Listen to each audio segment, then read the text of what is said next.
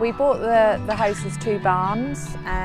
We done our home first, obviously, and then once we were in our home, we then converted the apartment into a 1-bedroom apartment. I suppose that took roughly about four months to convert. To start with, that was very quiet. We just thought that would only be rented out at weekends, and within probably 3 to 4 weeks, it's been very popular all time now. July, I think I've only got the 30th available, so that's good, and most of August is booked.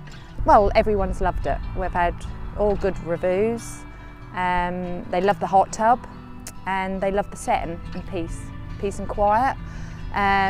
It's quite the beach is probably a sort of 10-minute drive from here, and the restaurants are lovely as well. Yeah, we've got a wooden sort of log cabin in our garden that we're going to convert into a bedroom come ensuite, really, a bedroom apartment.